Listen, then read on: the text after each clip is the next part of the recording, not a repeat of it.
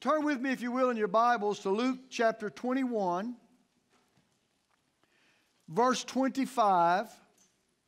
I'm going to just kind of hook up where we left off last week. And it says, there will be signs in the sun, in the moon, and in the stars, and on the earth distress of nations, with perplexity, the sea and the waves roaring. Men's hearts failing them for fear and the expectation of things which are coming on the earth, for the powers of the heavens will be shaken. I believe we're about to see that as never before. There'll be signs in the sun and in the moon and in the stars. And you know, a lot of people say, well, the eclipse was a sign. No, it wasn't a sign. Why? Well, because everybody knew it and it was explained. Listen, I know I've said this before, but when God moves the moon in front of the sun, nobody's going to expect it. When the stars look up and you're looking for the North Star and it's in the south, nobody's going to expect it. As long as you can expect it, then you're not going to be able to have any understanding of it. It's God. But listen, when God does it, everybody knows. Everybody knows. Amen? And notice here, on the earth, distress of nations with perplexity. You know what perplexity means? I can't figure it out. I don't know what to do. It's also interesting that this word nations here in the Greek is the word ethnos. It's where we get our word ethnicity or ethnic. Have you noticed how much of the conflict today is ethnic driven? All over the world it's that way. It's going to get worse. Not better. Now, hey, don't feel sad. I'm going to help you today. Amen. But you can't change the Bible. Amen. Listen to what it says in verse 25. Men's hearts failing them for fear and for the expectation of the things that are coming. Not even the things themselves, just the expectation of it. Oh my God, this is going to happen. Oh, this is going to happen. Men's hearts failing them. Now, you know, a lot of people say, well, that's heart attack. You know, people are going to have heart attacks all over the world. I don't believe that's what that means at all. I believe it means your faith is going to fail. Now, hopefully not yours. But the Bible says with the heart, man believes. But what's going to cause that? Why is it that's going to cause people's faith to fall? Why is it such a big deal? Because it says something that you need to hear here. It says, men's hearts failing them for fear and expectation of those things which are coming on the earth, for the powers of the heavens will be shaken. They're going to see it, and they're going to be moved by it. They're going to expect it, and they're going to be moved by it. Listen to me. If you're a child of God, that's not you. I said that's not you. If you're a person of faith, you can't let that kind of stuff bother you. And I don't mean this wrong, but look, all this is going to happen in the crucible of governments and leaders. Well, I didn't vote for that leader. He's the one causing all the problem. He ain't got anything to do with that. Well, I voted for him and he's causing these problems. It hadn't anything to do with that. No matter what country you live in, even if it's a dictator, it doesn't matter. Because listen to me, when this starts taking place, He's working everybody. Don't kid yourself. Don't kid yourself. The Bible is pretty clear that it says that God puts people in authority, in a power, and we can argue about that all we want, but you can't argue with God. Okay?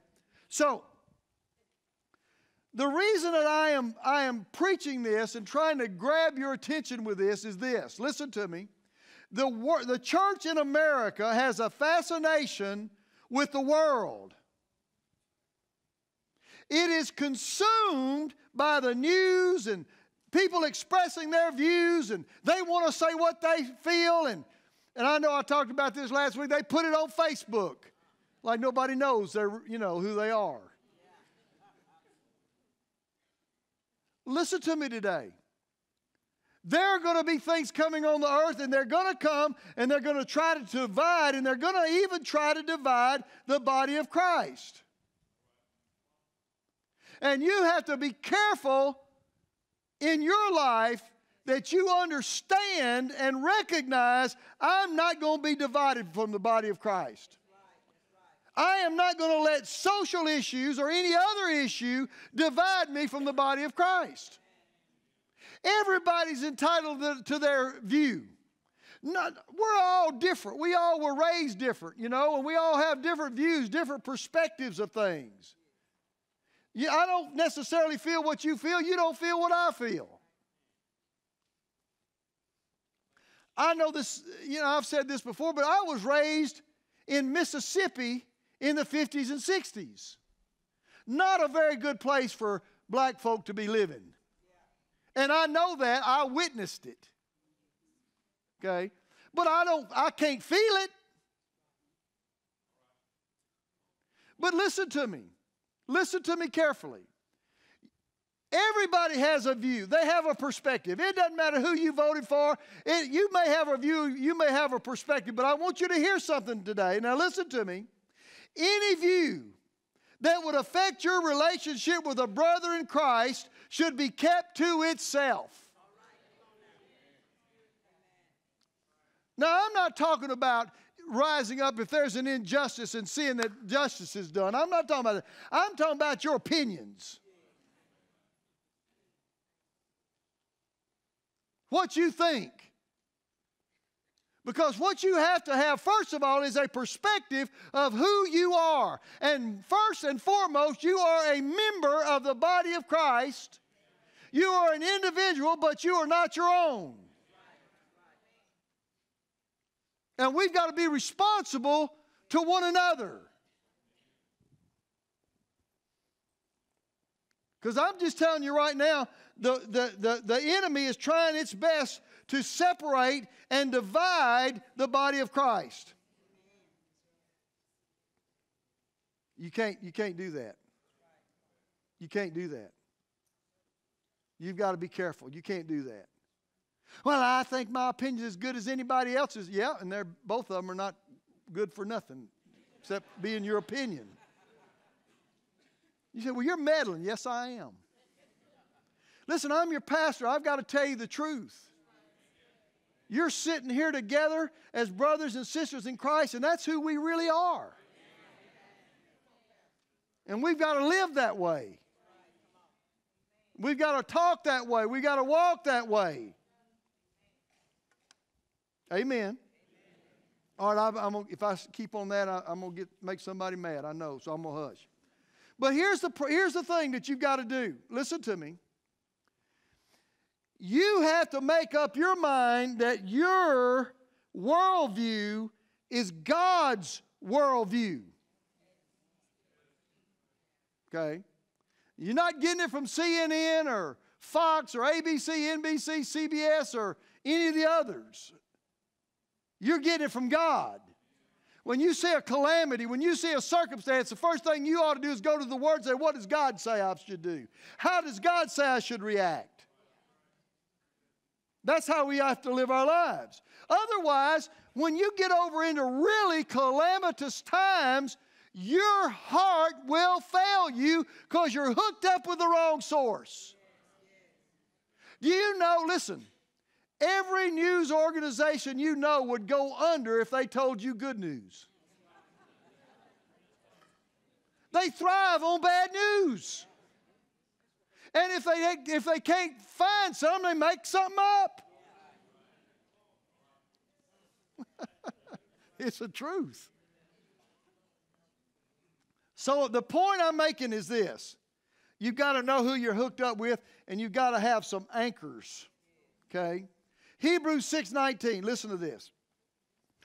This hope we have as an anchor of the soul, both sure and steadfast. Now, that's talking about one particular thing. I'm not going to talk about that today. I've already done that. But my point is, there are anchors for your soul that can keep you sure and steadfast in any storm of life.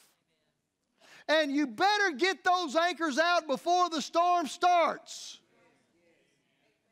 You better be solid before the storm starts, before there's adversity, before there are things in your life that you can't handle. You've got to be anchored because your soul is what drives you. I walk in the Spirit. Yeah, you walk in the Spirit, but you think in the soul. Amen. You are a spirit being if you're born of God. You are alive unto God. But your soul is what determines how much of that you will go with God. It's your mind, your will, and your emotions. And you can be alive unto God and live a hell life. How do you know? Because I see it happen. I see people born of God. The next thing you know, they're out in the nightclubs. Why? Because their soul has not been renewed. They don't have anchors in their soul. They're not allowing their soul to move over with God. It's your mind, your will, your emotions. That's who makes you you. That's why you're you. It's because of your soul. If the soul wasn't that important, why is it that the only thing that dies is your body? When you go to heaven, your soul and your spirit go to heaven. Why? Because that's you. When my spirit goes to heaven, my soul says, come on, we're going. We want to be a part of this. It's my mind, my will, and my emotions, my determinations in life. And you've got to have those anchored in the things of God. Because if you don't, then in times of stress in your life, you're going to do like the old Spanish saying, el foldo. Forgive me to my Spanish friends. I'm just wondering, we translate, for our Spanish speaking. I wonder how they translated that right there. I don't think there's a translation. Where's Sandra? Is she over there? How do you translate El Foldo? Yeah, that's what I thought. All right, let me go on. Come on. Listen, your soul is the pivot point of your life. Okay? If it's not anchored, then you're going to get in trouble. Mark 8:36 says, what profit is it in a man if he gains the whole world and loses his soul? You know what that tells me? That tells me that your soul can drive you in a direction that's contrary to salvation. You can't live that way. Your soul has to be anchored. And if it's not anchored properly, you will be the subject to all the winds of the world and all the circumstances of life. Just going to go where the wind blows, and it's not the Holy Spirit we're talking about. Okay? Let me show you another scripture. Jeremiah chapter 12, verse 5. Jeremiah, I'll tell you, I'm glad God didn't call me to be a Jeremiah. I'm honest about it. That's probably why he didn't call me to be one. But Jeremiah was always speaking to Israel in rebellion and telling them what God was going to do to them. That was his job. And you know what? He didn't have any friends. And every time you turn around, he's in prison. He's been beat up because he's just telling them what God's saying. So finally Jeremiah says, God, you got to do something about this. They're not even listening anymore. It's bad, Lord. Didn't you notice it's bad? Now, I know I'm paraphrasing, but you're going to get it. It's bad. And you know what the Lord told him? If you run with the footman and been wearied, in other words, you think this is bad, and you're getting tired now, listen to the rest of it. Put it back up there. How will you do do in the floodplain of Jordan? How are you going to do when it floods? If you've run with the footmen, they've wearied you, how are you going to contend with the horses? Yeah. If you're in the land of peace in which you trusted, they wearied you, how shall you do in the floods? You can't even run with the footmen, and you're going to have to, I got you set up to run with horses. If you can't run with them, how are you going to do this? If you can't live your life now, how are you going to live it later? Listen to what Jeremiah said here. Listen to this. He said this: if in the land of peace in which you trusted, you were wearied, how are you going to do this in the floods? Yeah. Notice what he said. He said, if you trusted in the land of peace and you're tired, how in the world are you going to ever make it when it floods? Now here's the deal. Listen to this. Here it is. He was trusting in the land and in the peace that was in the land. And the Lord said to him, it's going to get worse. And if you're running trusting in the land, what are you going to do when the floods come?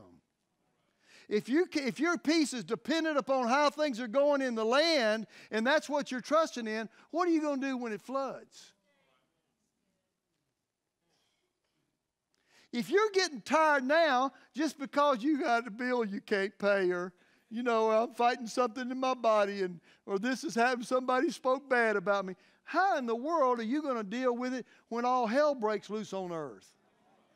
Don't forgive my bluntness, but that's what he's saying. And here's the thing that Jeremiah was trusting in. He was trusting in the peace that was in the land. You cannot trust in the peace that's in the land. See, listen, America, the only war we've ever fought on our soil, we fought each other. It's just like the devil, isn't it? Now, I know we had a few little skirmishes. I'm talking about a war. What if war came to America and all your peace was upside down? We saw that on 9/11, didn't we? Now, I'm not prophesying that. Don't misunderstand me. But my point is, if you're not anchored in some kind of peace that's beyond what you're trusting in this world, you're in trouble. You're in trouble. Because our peace is greater than anything that this world can provide. In fact, well, let me just get into it and I'll show you what I'm talking about. There is a peace that belongs to you that's way beyond anything this world could ever understand. The word peace that's used in the New Testament primarily means, listen to me, soul harmony. Soul harmony. That's not Sam and Dave. Okay. How many of you got that? Raise your hand. I just want to see who knows Sam and Dave. Just want to make sure. It tells you how old you are, for one thing. But listen to me. It's talking about your soul being in harmony. Your mind, your will, and your emotions flowing in the same direction. That's what peace is. When your mind, your will, your emotions, you're going in the same direction. The literal Greek says you are set at one. Set at one. Peace can only come one way.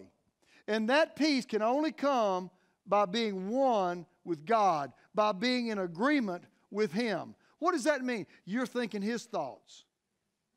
You're doing His will. You have His goals in your life in mind instead of your own. Once you put yourself in that place, that position, all of a sudden you're in agreement with God. I have found out that peace is real simple. What do you want, Lord? Okay. I'll go that. I'll do that. I'm going to keep my mind on that. Okay. All of a sudden, peace.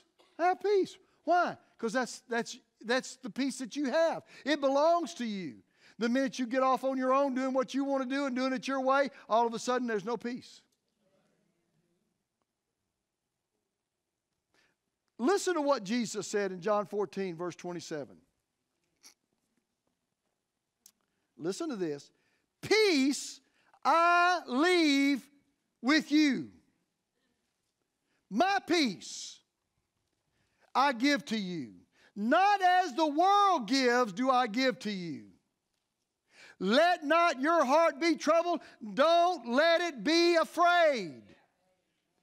Jesus said, now listen to me, my peace I give to you. Now, I don't know about you, that's pretty good peace. Number one, I think about this. Jesus was in a boat, sleeping on a cushion in the back of the boat, and the boat was sinking. And it didn't even bother him. Sound asleep. His disciples woke him up. No, don't you care, don't you care. Jesus got up. You know what he did? He transferred his peace to the storm. He said, peace, be still. That's the kind of peace he gave to you. In fact, it's even stronger than that in the Greek text. It actually means, I will this to you. Like when you die, you know, you leave somebody something. I will this to you. Jesus said, I will this to you. I bequeath this to you. It belongs to you. Peace belongs to you. Not as the world gives, not the world's peace, but the peace that I have. I give to you. See, the world has a funny thing about peace. They think peace is, you know, kind of everything's good right now. But even when you say that, you think, well, it's going to get worse, or it could do this, or it could do that. Because that's not where peace lives. Before I got saved, I looked for peace. I looked for it in alcohol, and I found peace after about 3 drinks. Sometimes 4. But the problem was I had to wake up the next morning. Where was that peace I had last night? Take drugs. Had peace for a little while. Next morning you wake up. Where's that peace I had? Not as the world gives. Not as the world gives. The world's peace doesn't last. It can give you a moment. It can give you a little bit of happiness. It can give you a time. But God's peace abides. It's where we are. But now here's the thing you've got to listen to. Okay? This is what you've got to hear about this. And it's very, very important that you listen to this, because you cannot have somebody pray for peace for you. Oh, just pray for peace for me. Oh, pray that I have peace. Can't do it.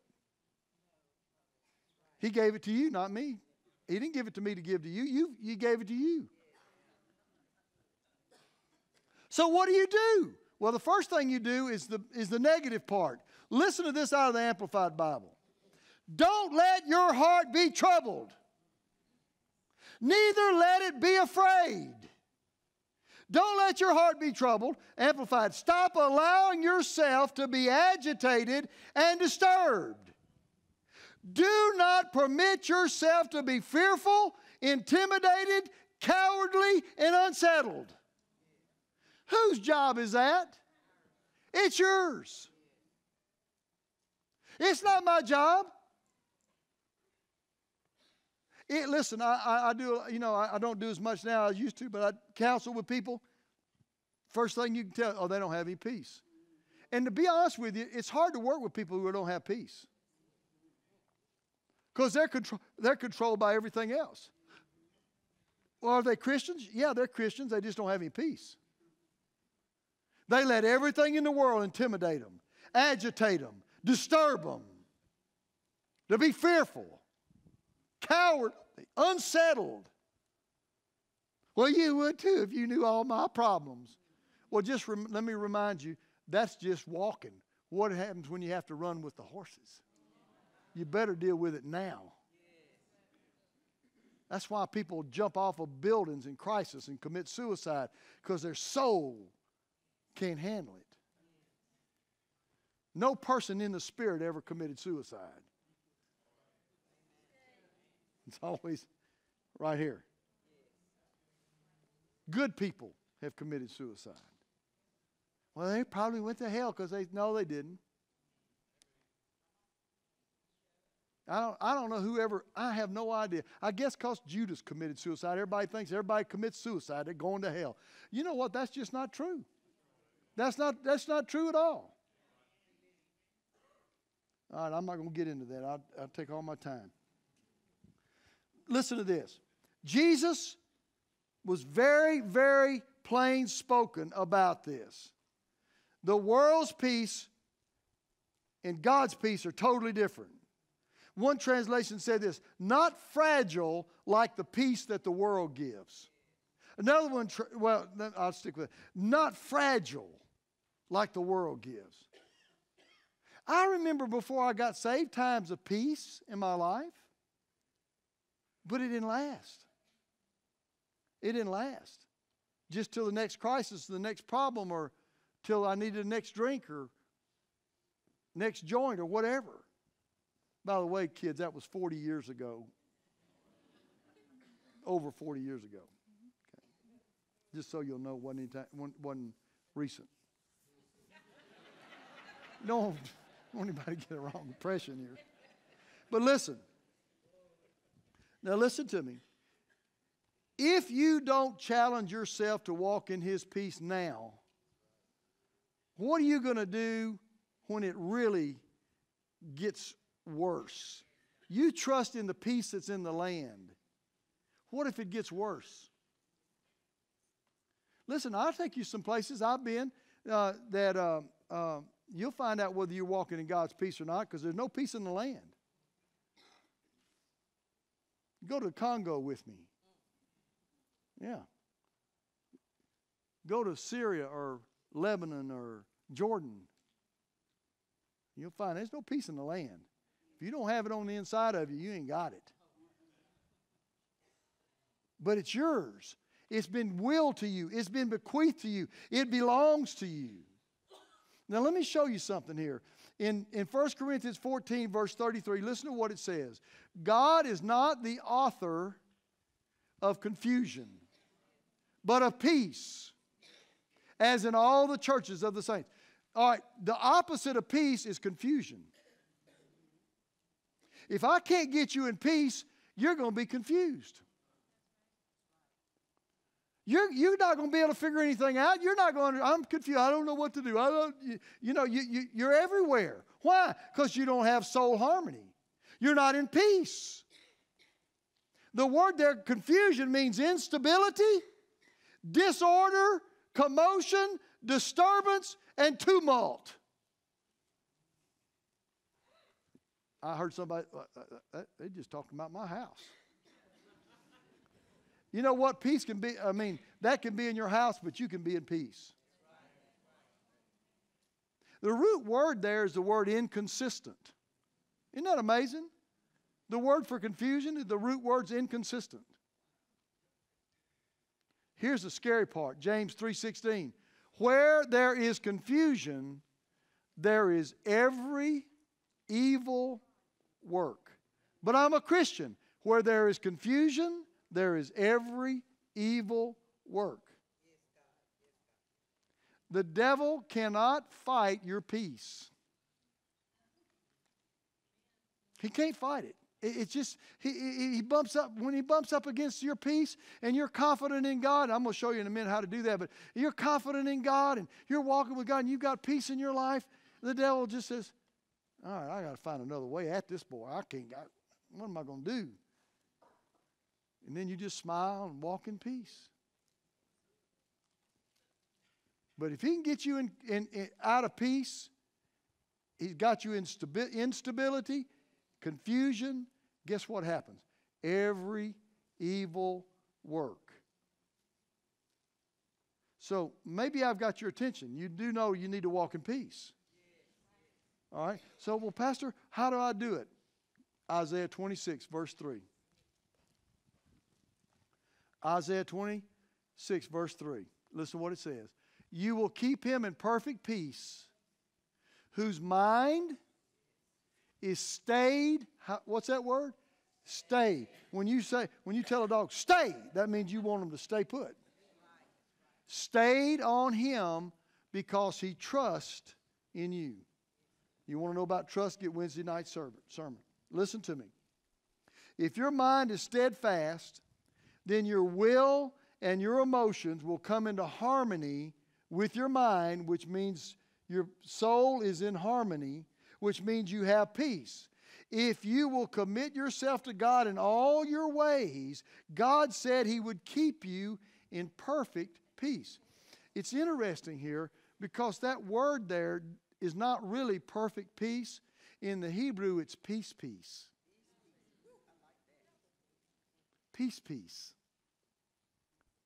He will keep you in peace. More peace than you can ever imagine. He'll keep you in perfect peace. One translation says, thou dost keep in peace men of constant mind, in peace because they trust in thee. Another one says, the steadfast mind thou will keep in perfect peace. So what does that mean? It means you have to put your mind in the right place. You have to put it in harmony with God, with God's will, with what God's doing. And you're thinking God's thoughts. Let me show you how important it was to God for you to have peace in your life on this earth. Listen to Isaiah 53, verse 5. You may not have ever seen this or noticed this before, but look at this. He was wounded for your transgressions. He was bruised for your iniquities. The chastisement of your peace was upon him, and by his stripes you're healed. Do you know that for some reason, and I don't know that reason yet, that Jesus had to be chastised so you could have peace? He paid a price for your peace. The same price he paid for your sins, for your healing. He paid that same price so you could have peace in your life. And you want to go around and act like you don't have peace and you're totally discombobulated and don't know which way to go and what to do. And the whole time the Lord said, peace, peace, peace, peace be unto you. Now, I'm going to deal with this more in detail Wednesday night. So you want to come Wednesday, I'm going to show you how to live in this. But I'm trying to get you to see and understand that if you'll walk in this peace, if you'll grab hold of what God's saying here and walk in this, everything around you can be topsy-turvy. Even in your own life, it may be up and down. But on the inside, there's perfect peace. I've experienced this in so many different ways. And y'all know, I mean, we live our lives open before you. And you know, when Becky and the girls had that wreck, it was the most tragic thing that had ever happened in our lives. At one time, my whole family was in the hospital. But I want to tell you, and you can ask Becky, you can ask my kids, I had perfect peace. Now, some people would look at you and say, you ought to be bawling and squalling and banging the walls and saying, why me, God? But I didn't. And it wasn't because I'm some super duper person. It's because I practiced peace enough that it just came on me. It just came on me. You can believe God a lot better when you're in peace than you are when you're trying to fight elements and fight circumstances. It's amazing how it works. Now listen. Isaiah 57 verse 20 says this. Don't be part of what I'm about to read to you. Isaiah 57 verse 20. Listen to what it says. The wicked are like the troubled sea when it cannot rest, whose waters cast up mire and dirt. There is no peace, says my God, for the wicked. There is no peace for anybody who's not in Christ. So, well, they're not wicked. They're good people. They don't have peace. Listen, there was a hole in in my soul that only the peace of God could fill. If you'd have looked at me on the outside, man, I was driving a new car, living in a nice house, lot money, but there was no peace. No peace till I made Jesus the Lord of my life. Listen to what it says here. It's really interesting. It says that the wicked are like the troubled sea when it cannot rest, whose waters cast up mire and dirt. Always something new. Always garbage. Always something coming up. Garbage, garbage, garbage. That's the way the wicked lives their life. Why? Because there's no peace. Now here's the sad part about that. Listen. The sad part about that is that a lot of Christians live that way. With no peace. I think the most miserable person, to me, the most miserable person on the earth is a backslidden Christian. Because they know what peace is, and they're not walking in it. It's right there, and they're not walking in it. Here's a scripture that I live by. It's found in Colossians. Colossians chapter 3, verse 15. And I'm going to read the Amplified Version so you can get the full effect of it, okay? Listen to what it says. Let the peace, soul harmony, which comes from Christ, rule. Act as an umpire continually in your hearts, deciding and settling with finality all questions that arise in your mind, that in that peaceful state to which, as members of Christ, one body, you are also called to live. Be thankful, appreciative, giving praise to God always. I learned, and I wish I could remember exactly when I learned this, but I learned that peace will direct your life. It will rule your life if you'll let it. And if you live in peace, you're going to avoid a lot of problems, a lot of difficulties in your life.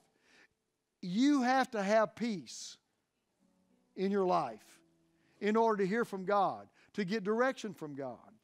And I made up my mind, if I don't have peace about something, you say, well, what does that feel like? Well, you'll know when it comes. If I don't have peace about something, if I feel agitated or don't feel comfortable, I back up. I mean, it guides me. It guides me in the church and in the ministry. I was supposed to go in February to the Ukraine. Who goes to the Ukraine in February? I mean, it's 20 below, you know. But there was a ministers' meeting. They asked me to come. I was going to be speaking to 400 to 500 ministers, which that's just right down the middle for me. And I got excited about it. I committed to it. But the closer it got, I just didn't have any peace. I didn't have any peace about it. I said, I don't have peace about this. And so I said, I'm not going. Now, I already bought the ticket. They'd already arranged the meetings. Now, I wasn't going to be the only speaker, but it was going to put a bind on them. But I just called my pastor friend. I said, listen, I just don't have peace. Thank God he was a man of God. And he said, I understand. He said, I wish you'd go. I know it'd be great. But if you don't have peace, don't go. Don't go. I can't tell you how many people I know over the years, it just in one realm, just in the job realm, where they're at peace, they're happy, they got a great job, somebody offers them more money, and they leave. Well, I didn't feel good about it, but look at all the money I'm making. And then all of a sudden they're struggling because they don't have peace. Now, here's the thing you're not going to like. Okay? That's why I had music behind me, make it feel better. Listen to me. Here's what you're not going to like, because you're going to say, well, how do I get peace? If I've lost my peace, how do I get it? All right, you ready? You back up to where you had peace. No, I don't. I lost my peace But I want it back right here. No, it doesn't work that way. You got to back up. I can't tell you how many times I've had to go in reverse to get my peace back. I'm out there, I want to do this, or I'm going to go here, or I'm going to do this, and I tell you, I lose my peace, and I say, I don't even say it anymore because I know better. God, give me peace. And the Lord said, yeah, I will. Moonwalk for me. Back up. Backstroke. And I have to back up to where that peace is. Once I get back where peace is, this is what I want. This is it. Now, I know some of you are thinking, yeah, I'll tell you what, I'm going to back up before I got married. I had peace in my house before I got married. No, that's not what I'm talking about. I know you. You can let it act as an umpire in your life. Listen, it might be as simple as this.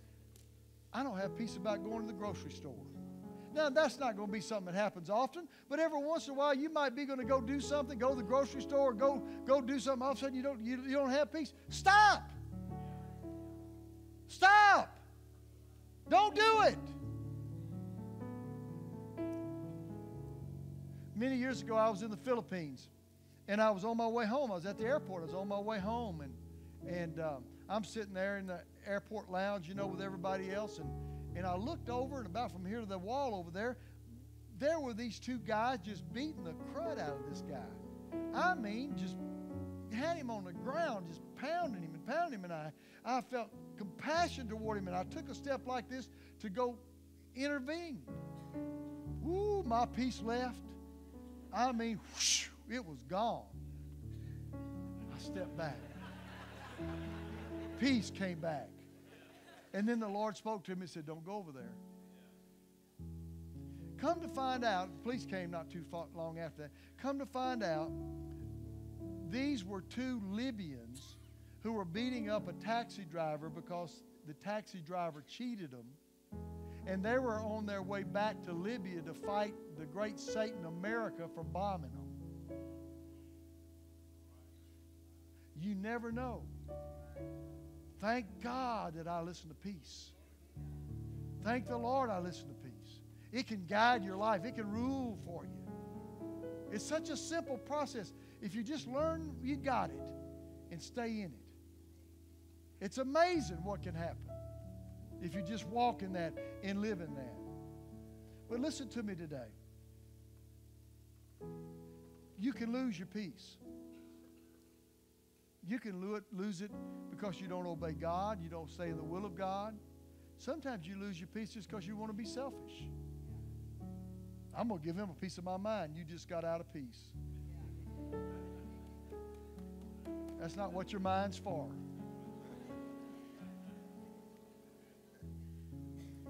I see people today get in strife over just nothing. Nothing. They just get in strife. Don't do that. The saddest thing, and I mentioned this, but is if you're a Christian and you've gotten out of peace because you're not serving God, there's only one way to get that back in your life, and that's to make a commitment to get out of sin and to get right with God. If you're not saved, you have no chance of peace without Jesus. He's the Prince of Peace.